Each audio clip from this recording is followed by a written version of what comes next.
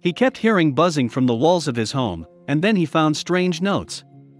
TarPuppy, a contributor on Reddit, shared a story that would not only spook the readers but leave them with an unsettling feeling that this strange incident could happen to them. TarPuppy was home alone for nearly a month while his family was away on a cruise when he started to experience some seriously bizarre and terrifying situations. In the end, cops would have to rummage through the entire house, leaving it quarantined. Suffering from anxiety, TarPuppy was feeling a little anxious on his first night alone. Nothing crazy was happening, so he began to settle down. He was Netflixing all night, hoping he would eventually drift off to sleep.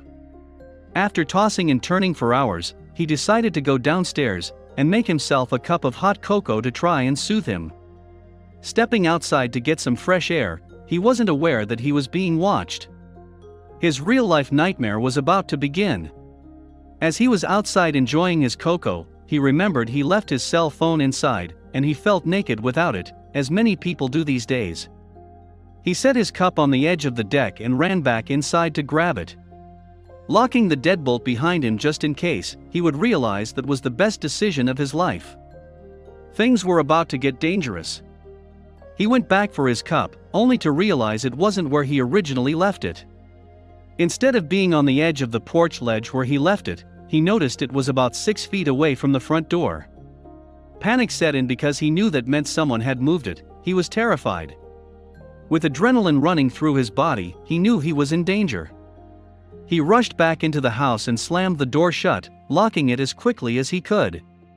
The hairs on the back of his neck were standing up, and he was frozen with fright. He decided to look out the peephole because he heard loud footsteps as if someone was running towards him. To his utter shock, staring right back at him was a black shadow-like figure.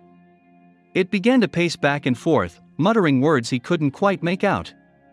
He ran around the house looking for his father's gun. When he found it, he ran back to the door, but the figure was gone. In the morning he gathered enough courage to go outside and try and grab the mug. He ran out there only to find the mug emptied, with just a note left inside. The note read something chilling, and it read, "Let us in." Readers were terrified for TarPuppy, and were hoping he would update and say everything was okay. However, when he updated his original post, it wasn't full of good news. His ominous words left readers gasping at the events that would unfold. "It's become clear to me that I am a pawn, forced to play in a very sick game.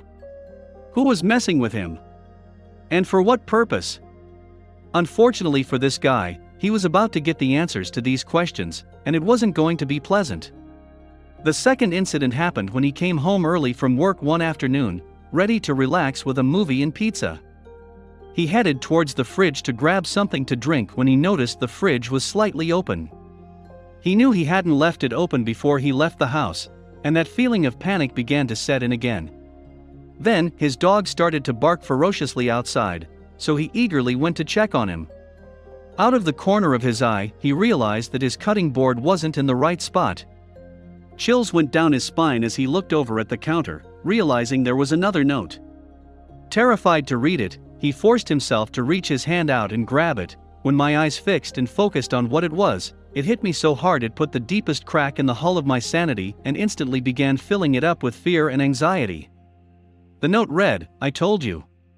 Looking around, he didn't see any obvious signs of forced entry. He frantically checked every room to see if someone was still in the house, but again, found nothing. He was utterly terrified but wasn't sure what to do next. He locked all of the doors, let the dog inside, and decided to call the cops. He wasn't going to risk anything anymore. He reached in where he knew the family shotgun was stored, only to realize it was missing. He began frantically looking for something to protect himself with while he waited for the cops. He shared his experience with Reddit users. "She wasn't there. I'm not going to lie. I threw up in my mouth the second I didn't feel my fingertips touch steel. I was certain I was dead. I desperately adopted this crackpot dream of trying to actually find something, anything to be able to defend myself with against a lunatic using my own gun." As he ran into his room, he found something that stopped him in his tracks. Lying on his bed was the missing shotgun. Neatly placed on my bed, the shotgun. My mind flips upside down. I was so confused, I had no clue how to even start processing it. So I didn't. I just slammed and locked the bedroom door, and began clearing her like a madman, he said. The cops couldn't get there fast enough. His heart was beating through his chest as he feared for his life. Soon, they pulled up to the house and knocked on the door screaming, "Police!" He ran as fast as he could to the front door to let the cops in, startling them with his intensity. So much so, that he felt they were looking at him as the intruder. From that moment on, they treated me as if I was the person they should be worried about. After letting them inside, I had to prove I lived there. They searched the house and found nothing. Searched the backyard, found nothing. Even made them check the attic. They found nothing, and they were all stumped. The cops suspecting he was on drugs, so they demanded to see the notes. But when he went to grab the first one, it wasn't there. It's not where I last left it, and nowhere to be found. The son of Abich took his first note, he went on. Since they found nothing, they decided to leave but told him he should call if anything happened again. As they left, they reassured I could call again if something happens, but hinted I would regret the next time I wasted their time. They drove off, and as they disappeared into the night, so did my sense of security. As the night went on, he knew there was no way he was going to sleep. He started to hear things that would prove rather disturbing. He decided to set up multiple traps, so that if someone found their way in, they wouldn't go unnoticed. Luckily, for the next few nights, nothing happened. There was no sign of the intruder, but that didn't mean that TarPuppy was going to get any sleep. It sounded as if his neighbors were partying because there were loud noises coming from their house.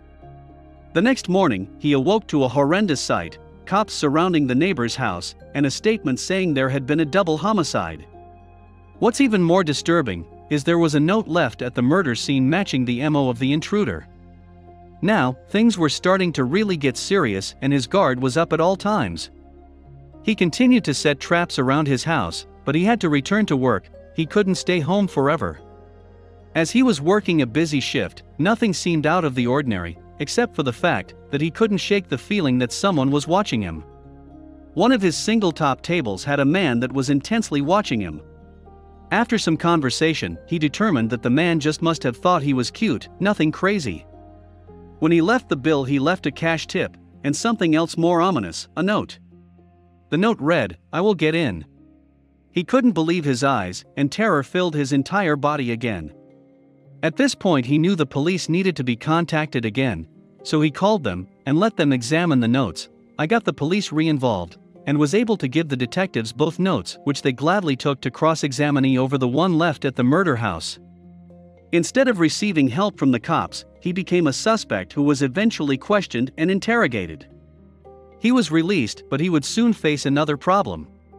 He had been hearing strange noises in the walls of the house. He wasn't sure if he was going crazy, or if it was a part of the sick game this intruder was playing. Using his ears against the walls, he found out that there was a giant beehive taking over the house. It was going to cost thousands to remove them, and essentially ruin a major portion of the walls. As if that wasn't bad enough, the excavators were about to find something way worse. When they were clearing out the beehive, they found toxic black mold living within most of the walls. Black mold is so dangerous that the company had to call the CDC, and eventually the house was quarantined until it could all be removed. His nightmare had just gotten worse, and now his parents were on the way home, returning to a disaster. He couldn't get one thing off his mind after this discovery, however. Did all of that craziness really happen, or was the black mold driving him insane? He never updated his Reddit page after these postings, so we won't be able to make a solid conclusion, but there is reason to believe that the mold did play a part in what was happening in his house. However, it doesn't explain the murders at the neighbor's house. One thing is for sure, either way, this story sending chills down our spines.